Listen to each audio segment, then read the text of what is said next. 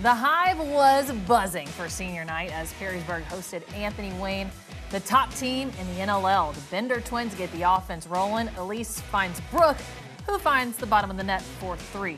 But Perrysburg controlling the tempo early on here in the first quarter. Isla Turk drives in, finger roll, that'll fall. It's a 1-point game. Anthony Wayne in front. Off the inbounds pass, Brooke wastes no time, knocks down another triple. Brooke scored all of Anthony Wayne's first 10 points, but on the other end, Turk drive and dish to Gabby Ortle gets a senior involved, and the fans and the band up on their feet. But the Generals, too tough, especially the Benders. Elise also good from three-point land.